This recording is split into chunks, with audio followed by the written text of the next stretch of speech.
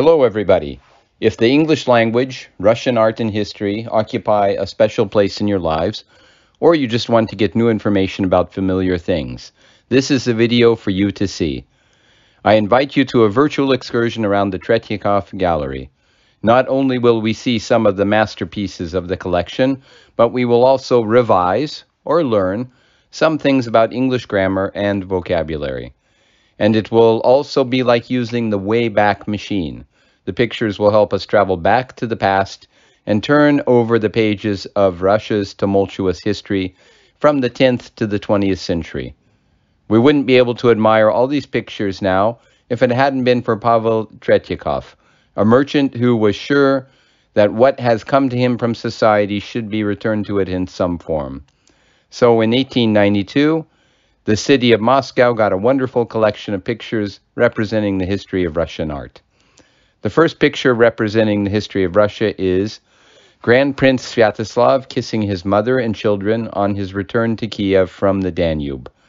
The earliest episode of Russian history depicted in the Tretyakov gallery dates back to the year 969. We can see Prince Sviatoslav greeting his family on his return home.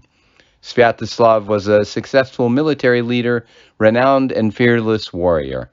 And who was his mother? Olga. Sviatoslav was an only son of Igor and Olga. And who was Sviatoslav's grandfather? Rurik. Sviatoslav was waging his successful campaign in Bulgaria on the river Danube when he learned that Kiev had been attacked by the Pechenegs. So the prince and his troops had to return to the homeland and expel the enemies. Sviatoslav's mother, Olga, is looking at him with love and gratitude. His three sons, Yaropolk, Oleg, and Vladimir, the would-be Vladimir the Red Son, who baptized Rus in 988, are happy to see their father. Which of the three was Vladimir?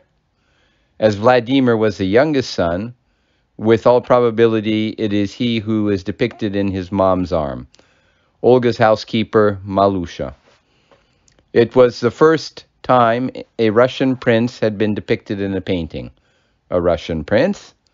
It's really surprising that the Russian prince should be dressed like that. A helmet with feathers, toga, Roman sandals. It was the period of classicism in Russian art, and classical art has ancient Greece and Rome sources. The artist does not strive to show all details accurately, be it the clothes of his characters or the age of Sviatoslav's children. What he strives at is to show Sviatoslav as a winner, a person of high morals, and a virtuous family man. For this painting, Akimov was awarded a gold medal and sent to Italy at the state's expense to further perfect his skills. He had a great influence on Russian history painting. For a few years, he was director of the Imperial Academy of Arts, where a very strict hierarchy of genres existed. It was history painting, portrait and genre painting, landscape and still life. History painting was at the very top. In history painting, the artist has to create the men, morals, and events of the past as vividly as if he himself had been alive at the time. After the battle between Igor Sviatoslavovich and the Polovtsians, Vaznetsov, 1880. Another picture which glorifies the feat of the Russian warriors. Visitors to the gallery can see the work of this artist even before they enter the Tretyakov gallery. The facade of the gallery, which is its famous brand, was decorated by Viktor Vaznetsov, who was Tretyakov's close friend. When you visit the gallery offline, pay attention to the white helmets on the facade decorated in the Neo-Russian style. Viktor Vaznetsov founded the Russian style within the European Art Nouveau. Most children get acquainted with the artist at an early age because he illustrated a great many Russian fairy tales. But in this picture, he turns to Russian history. Subject has been borrowed from the poem The Tale of Igor's Campaign, about the failed raid of Igor Sviatoslavovich against the Polovtsians. Igor was the prince of Novgorod-Seversk of the Chernigov Principality of ancient Rus. The princes were all by themselves, which is why Igor's army was defeated. The tale of Igor's campaign is not only a hymn to Russian warriors, It's also an appeal for unity. As it says in Vladimir Nabokov's translation of the poem, the strife of the princes against the enemy has come to an end, for brother says to brother, this is mine and that is mine too. The moral of the poem is, no unity, no strength. The battle is over. The field is covered with dead bodies. The dead warriors still hold their shields, which are of no use now. The battle is over for the people, but not for the birds of prey. The sun, which has a reddish hue, the color of the blood spilled, is rising on the horizon. The young Rostislav, with an arrow in his heart, is lying as if he were just asleep. Voznetsov's brother, Apollinari, served as a model for the young warrior. Next to him is an experienced warrior, Izyaslav. None of the Russian princes had come to his rescue during the battle. The dead warriors are handsome, unlike the Polovtsians, who are depicted like twisted snakes.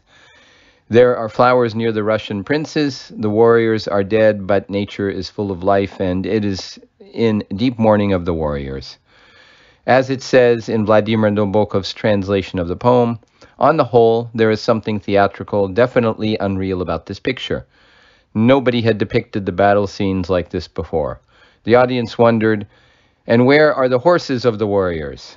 And they said, it looks as if the old warrior had first laid his coat on the ground and then lay on it. Voznetsov was upset. Most of the people at the exhibition turned their backs on my picture. Few people were able to fully appreciate this stage-like composition. Among them was Tretyakov, who never relied on the tastes and opinions of the public. Voznetsov showed the event not so much as a battle scene, but as a poetic tale about the beauty of the feat. Ivan the Terrible, Voznetsov, 1897. Another historical picture by Voznetsov is also done in the national Russian tradition.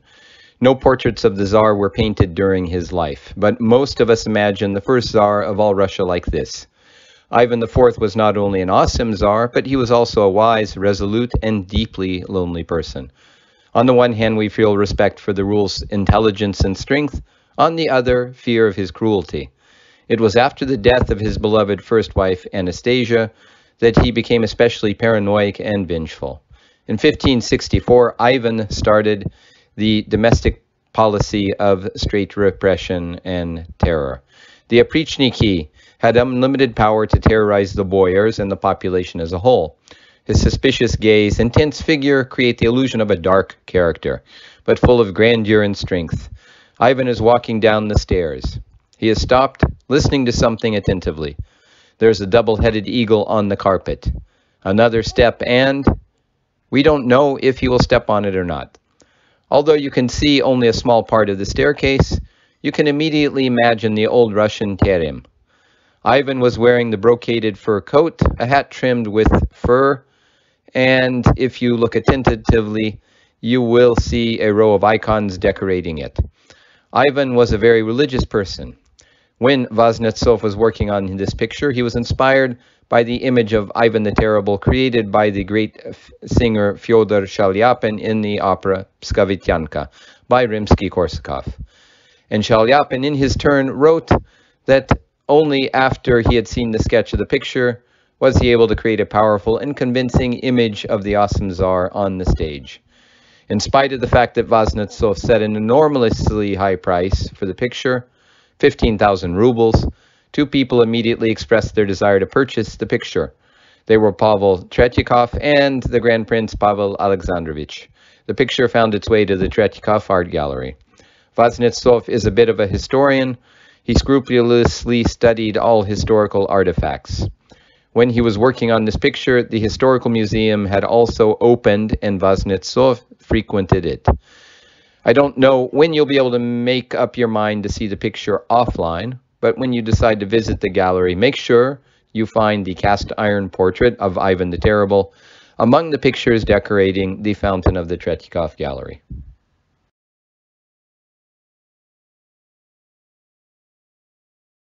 The Siege of Pskov.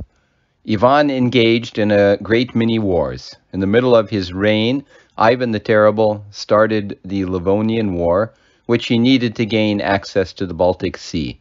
Initially, he conquered a number of important merchant towns, but at the end of his reign, the Polish king Stefan Batory regained the territory captured by Ivan the Terrible, invaded the Russian lands, and laid siege to the city of Pskov. This huge picture by Karl Brulov depicts the most crucial moment of one of the attacks on Pskov. On the morning of the 8th of September 1581, the enemy blew up the city wall and occupied Svinaya and Pokrovskaya towers.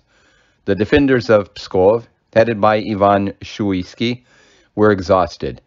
Even the residents of the city, including women and children, rose to its defense.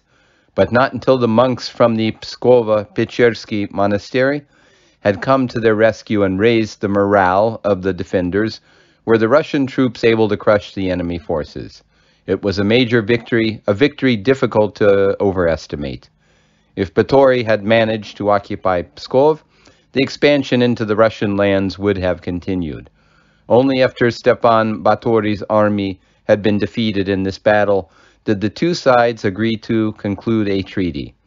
By painting this picture, Brulov, who was an outstanding artist of the period of Romanticism in Russian art, wanted to repeat the success of the last days of Pompeii, which made Brulov a household name. But after 4 years of hard work on this picture, Brulov got disappointed, discouraged by the harsh critique of his painting, and he left it unfinished. But that's what the novelty of the picture consisted in. It was the first time in historical painting that Russian people in battle had been shown not like heroes of antiquity, but as national characters. Brulov's experience was used by the great masters of historical painting, Vasily Surikov and Ivan the Terrible and his son Ivan on November 16, 1581. And here's the famous masterpiece by Ilya Repin, the most famous, so to speak, the most celebrated of all Russian artists. Though he had never been an active member of the Society for Traveling Art Exhibitions, known as the Wanderers, he was very close to them. In his works, Repin treated both contemporary subjects and historical motifs, creating a painted encyclopedia of Russian life.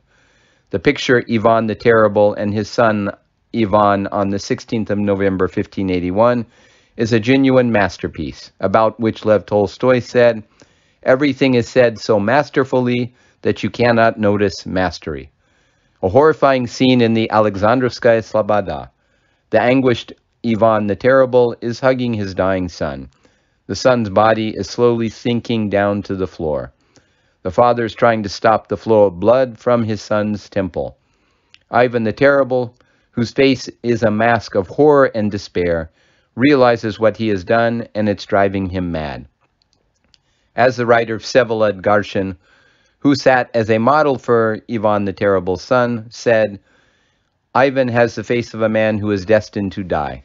But there is no anger, there is kind forgiveness on his face." Ivan is passing out. His face is getting green.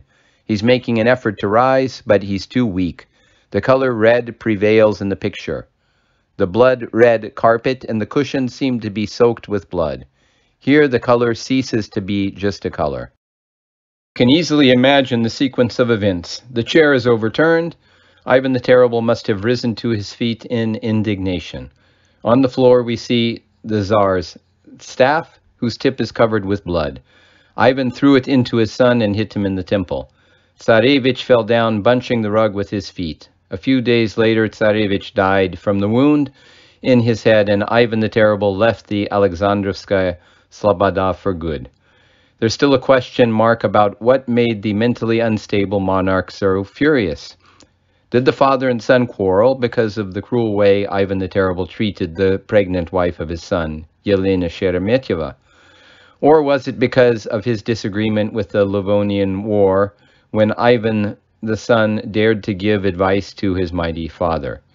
Repin's work invariably drew the attention of large audiences, but when the picture was first exhibited, people would go there and stand in line specially to see the picture. But pretty soon, it was removed from the exhibition for 3 months. It was the first time censorship had been applied in Russian art. Pobedonostsev claimed it was not a historical picture, but a mere fantasy. Alexander III didn't like the picture either. He found it offensive to show the first Russian Tsar as a murderer.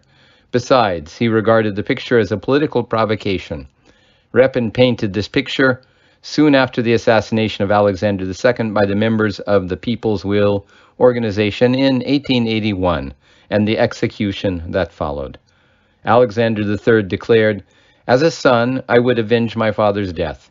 I don't believe in the principle tit for tat, but as Tsar, I find it my duty to punish the criminals." The date in the picture's title, 1581, might evoke associations with the cruelty of the Russian monarch 3 centuries later. It is a picture with a tragic fate. In 1913, it was attacked by an old believer, Abram Balashov. He cried, "We have had enough blood," and stabbed the painting with a knife 3 times. The damage was serious. There were long cuts on the faces. At that time, the picture hung low. It was a great shock for the personnel of the gallery. The main keeper of the gallery, Georgy Hruslov, wasn't able to cope with the tragedy and committed suicide. Ilya Efimovich tried to restore the picture, but he was so busy perfecting it that the faces became unrecognizable.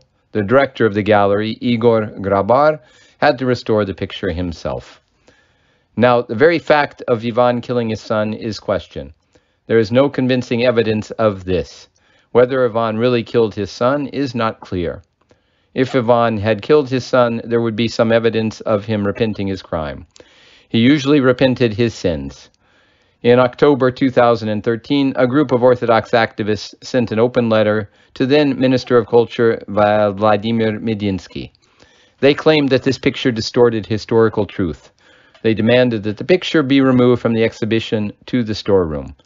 But the answer was, it's a work of art, not an illustration of a historical fact. 2 years ago, the picture was attacked and badly damaged again. This time it was done by a vandal from Voronezh, for the reason he could hardly explain. Now that the picture is still being restored after this terrible assault, you cannot see it in the gallery. But one of the advantages of video excursions is that you can see pictures which are not on display temporarily. When the picture is returned to public view, make sure you see this picture again and look the anguished Tsar in the eye. You will see that the picture still has the power to shock. Ivan's death was not only a family tragedy, but it was also a political disaster, the end of the dynasty. Ivan left 2 sons as heirs. The elder son became the Tsar Fyodor Ivanovich. The second son, Dmitry of Uglich, was only 8 when one day he was discovered dead with his throat cut. Whether it was done on the order of Boris Godunov is not known. In any event, he had a motive in getting rid of the heir to the throne. When Fyodor died childless in 1598, the rule of the 700-year-long dynasty was over, and the time of troubles began. 15 years of unrest, civil wars, and famine killed 1/3 of the population. Only with the expulsion of the Poles from the country and the election of a Tsar, at least distantly related to Ivan the Terrible, the time of troubles was over. A suitable young man was found. The candidate, who the Zemsky Sobor unanimously elected out of 10 candidates, was the young Mikhail Romanov. He was the son of Fyodor Nikitich Romanov. Moments of Russian history. Mikhail Romanov became the founder of the new dynasty that would rule the country through 1917. The young Mikhail is confused. He presses his right hand to his heart, and with his other hand he seems to dismiss the ambassadors approaching him. Only after they had asked him several times did he agree. Mikhail, his mother, and Archbishop Fyodorit are in the center of the composition, in front of the iconostasis. To the right, in a sable coat, Fyodor Ivanovich Sheremetyev, who brings Mikhail Romanov the regalia of Russian Tsar and the Golden Cross. Their gestures are ceremonial, in contrast to the simple citizens depicted on the left of the picture, who are rushing enthusiastically toward the newly confirmed Tsar. Alexei Mikhailovich choosing a bride. Grigory Sedov, 1882. The son of the first Romanov, Alexei is shown as a youth. He is 18. 2 years after he ascended the throne, he is choosing a bride. The tradition of organizing bride shows for great princes and czars was borrowed from Byzantium. Sophia Paleolog was the first to use this method, selecting a bride for her son Vasily. Traditionally, there were 3 tours. First, the czar's envoys canvassed for beautiful maidens throughout the country. Then the boyars selected the best girls, and in the end, the czar himself chose a bride of his liking out of the several most beautiful girls. For Alexei, they selected 200 girls, and now he is to choose 1 out of the 6. The girl Alexei liked was Yefimia Vsevolskaya. We can see her in profile dressed in a gown of blue velvet. She is a bit taller than the other girls. However, shortly after having been selected, Euphemia fainted. It might have been because they had tightened her hair too much. Euphemia was diagnosed as an epileptic. She and her family were accused of concealing her illness from the Tsar and exiled to Siberia. Only after Alexei had married Maria Miloslavskaya were the Vsevolskaya forgiven. One of the important events during the reign of Alexei, who went down in history as the Quietists, was the Schism, or church division, which followed the church reform of Patriarch Nikon in 1653 and created a popular movement of old believers in protest. Boyarnya Morozova, Vasily Surikov, 1887. One of the best-known partisans of the Old Believers movement was Feodosia Morozova. By the time Surikov's masterpiece was exhibited, Surikov had already gained tremendous popularity as an artist. Vasily Surikov was deeply interested in the turning points of Russia's tumultuous history. He depicted strong-willed, intransigent people who never gave up, never betrayed their ideas. Boyarnya Morozova is the work of the artist prime. The scene depicted brings us back to the events of the 17th century. As a result of Patriarch Nikon's reforms, the Russian Orthodox got split, and the supporters of the traditional Russian Church were persecuted. Many of them were burned alive, like the spiritual leader of the Old Believers, Archpriest Avakum. The woman in black in the center of the picture is Morozova, a woman of noble birth. Feodosia Morozova vehemently supported Avakum and opposed Nikon's reforms. In the picture, she is being taken to a convent where she'll be starved to death in an earthen prison in Barovsk. She knows that she is condemned to a terrible death, and she will be tortured, but she's still intransigent. Her dark eyes sparkle in her face with fanaticism. Her raised hand is blessing the crowd in the two-fingered manner of the Old Believers. The sledge is cutting the crowd in half, as Nikon's reforms cut Russian society in half. To the left of the sledge, there's a group of people who are laughing and mocking at Morozova. To the right of the sledge are 2 people who support Morozova. None of those people who looked her in the eye dares to laugh. Those people feel sorry for her, but cannot do it openly. Only the fool dares to repeat Morozova's gesture. The feeble-minded fool won't be persecuted. In the image of the wanderer with a stick, Surikov depicted himself. This picture produces a very strong emotional effect. You'll feel the tension and tragedy of the monument. The palette is very rich and colorful. The canvas looks like a multicolored carpet. I'd like to draw your attention to the way the snow is painted. There are dozens of different hues, but there's no clear white. At first, Surikov had difficulty showing the movement. Only after Surikov had painted a running boy did the sledge start moving. A very interesting fact. For years, it was believed that Surikov had sewn a piece of canvas to the picture in order to enlarge the snow-covered space with the track from the sledge on it, and it lent movement to the sledge. This is what Maximilian Voloshin wrote in his book about Surikov. But later, according to the latest information some time ago, they examined the back of the huge canvas. There is no seam. The composition is perfectly balanced. Surikov wrote that composition is mathematics of painting, and Surikov was second to none in this. The picture is really the gem of the Tretyakov Art Gallery. One of the critics wrote, "Maybe we wouldn't have Boyarnya Morozova if Perov hadn't The Dispute on Faith. We know Vasily Perov as an artist of people's sorrow, who depicted harsh reality of everyday life, and we associate his name with the style of critical realism. But in this large-scale work, Perov turns to history. The history also deals with the burning issue of old believers, but 10 years later.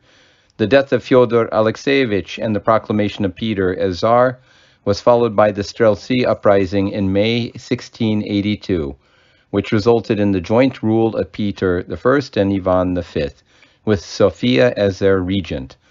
In her struggle for power, Sofia was supported by Vasily Golitsyn and Ivan Hovansky. Hovansky forced Patriarch Joachim to agree to a public debate with one of the Old Believers' leaders, Nikita Pustasvat. Old Believers, feeling the weakness of power, became more active and demanded that the issues connected with Patriarch Nikon's reform should be discussed with the ruler of the country. Nikita insisted that the dispute be held on Red Square so that a lot of people could participate.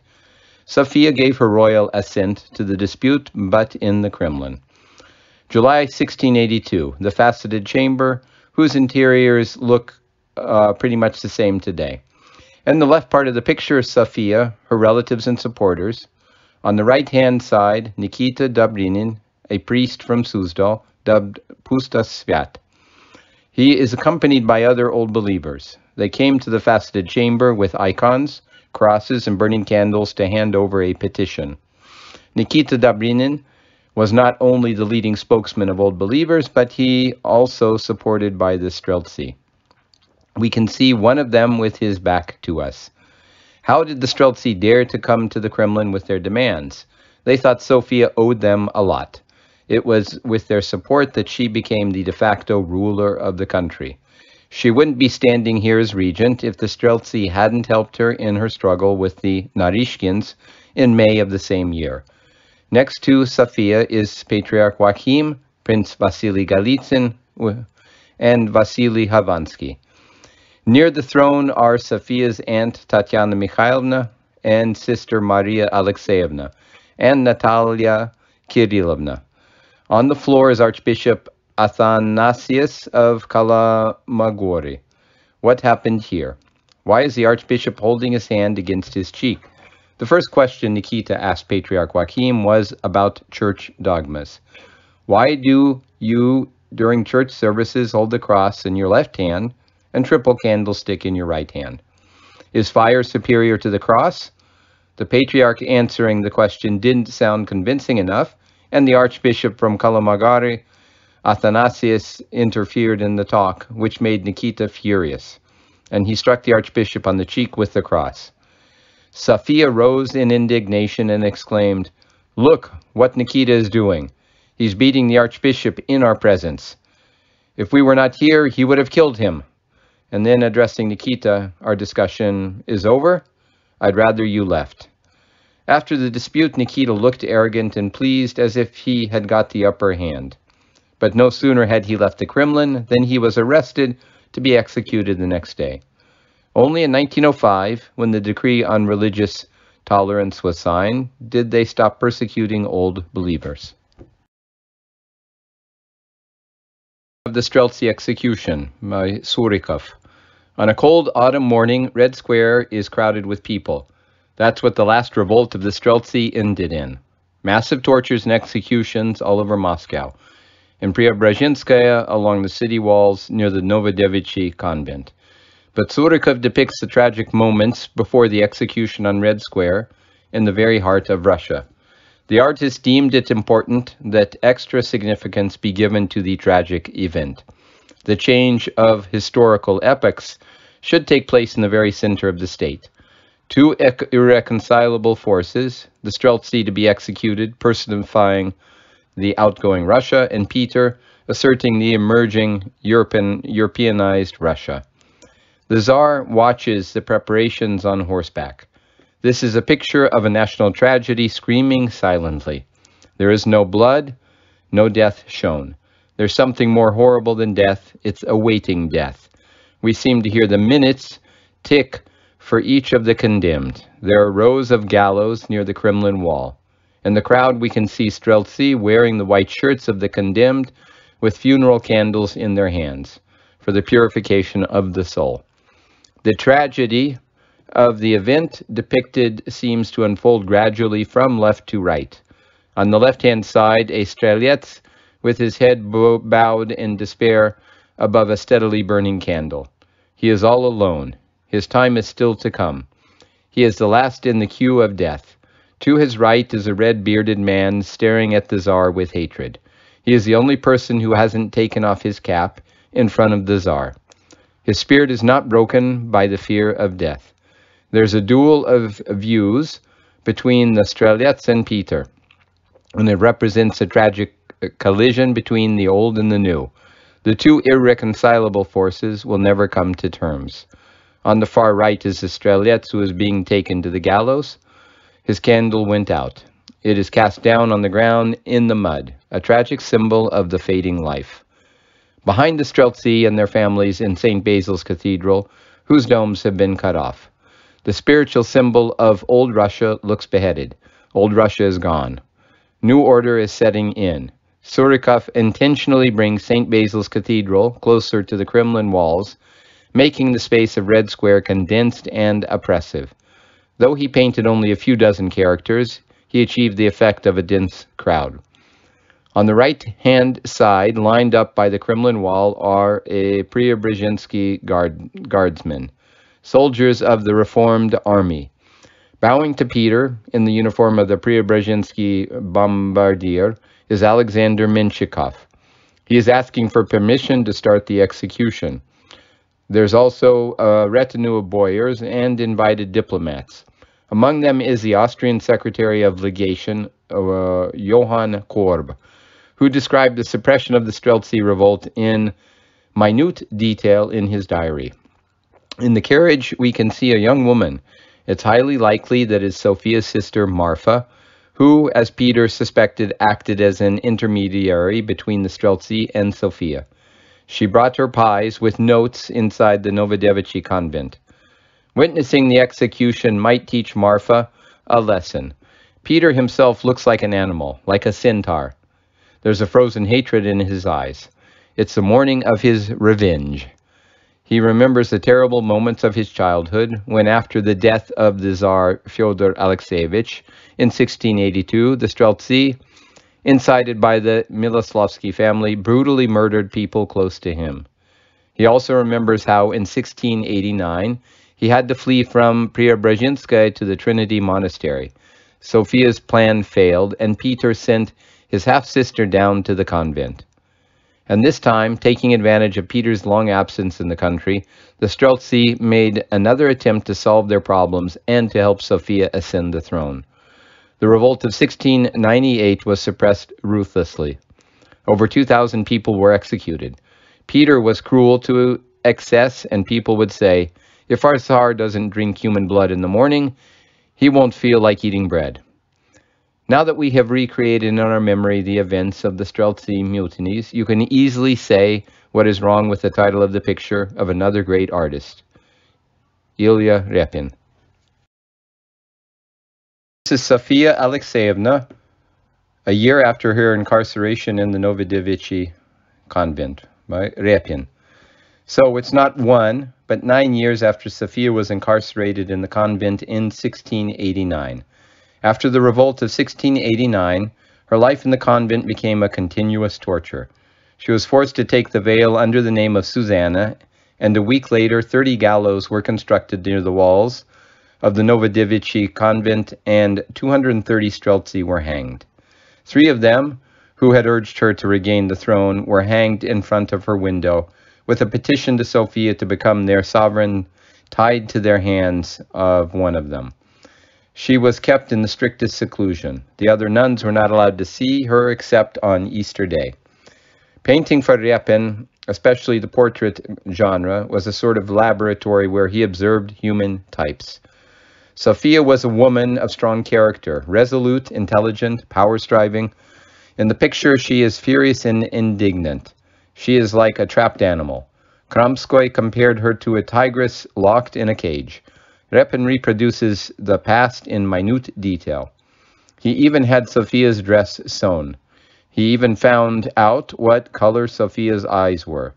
Interestingly enough, it was Valentin Serov's mother who posed for this portrait. Highly educated, her teacher was Simeon Pawlowski. Well-read, smart, and strong-willed, she might have made a good ruler. If Peter hadn't ascended to the throne, Sophia would have become a sovereign on a par with Catherine the Great or Elizabeth.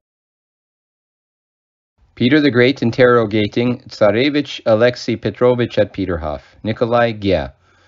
Peter radically reformed all walks of social and economic life. If it hadn't been for Peter the Great's reforms, the medieval period in Russia might have lasted even longer.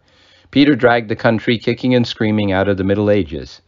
Reforming the country was more important for Peter than any personal relationship. The picture, Peter the Great interrogating Tsarevich Alexei Petrovich at Peterhof, reflects not only the drama of the father and son, but also the opposition of two irreconcilable forces. If Alexei had come to power, all Peter the Great's reforms would have been brought to an end. Nikolai Gya finished his picture just in time for the celebration of the bicentenary of the birth of Peter the Great. It made a row at the first exhibition of the Wanderers. Kramskoy wrote, "It's Gya who definitely reigns the exhibition." Just a momentary look at the picture, and we can see a whole historical epoch. We know the backstory. Peter suspected his son of collusion with his political enemies and conspiracy. Alexei fled abroad, and in order to get him back, they promised that if he returned to Russia, they would forgive him, return him all of his property, and let him live in the countryside. Later, as we know, Peter went back on his word under the pretext that there was new evidence of his son's guilt. The scene is set in the Montplaisir Palace. The Almighty Father and the weak son totally alienated from him. Peter is looking at his son with contempt and aversion. His figure is turned away from him. On the table there are papers with the evidence of the Tsarevich's involvement in the conspiracy. One of the papers is on the floor. The corner of the table separates the father and the son. The red and black color of the tablecloth, the color of mourning, foreshadows a tragedy. The checked floor reminds of a chess game, and it's clear who's going to win and who's just a pawn in this game. Alexei died in prison after tortures in 1718. Peter the Great didn't want to leave the throne to his grandson Peter Alexeyevich, and in 1722 he signed a decree on succession to the throne, so that every succeeding ruler individually had to name their heir. Peter himself died before doing so. What followed was a disorder and a power struggle between the old boyar and families and the new nobility. If it hadn't been for that law, the epoch of palace revolutions wouldn't have started with the death of Peter the Great in 1725. Over the next 40 years, Russia was mostly ruled by women, and power was often seized by force, with the support of the imperial guards. Without their backing, rulers had little chance of staying on the throne. In 1725, Catherine I seized power and ruled for 2 years, delegating all duties of governing to Alexander Menshikov. She was followed on the throne by Peter's grandson, Peter II. His 3 years of rule were best characterized by his carefree lifestyle and the influence of old boyar families. Peter II died of smallpox on the morning of his wedding. It was he who prosecuted his grandfather's right-hand man, Alexander Menshikov, deprived him of all his possessions, and sent him down to Siberia.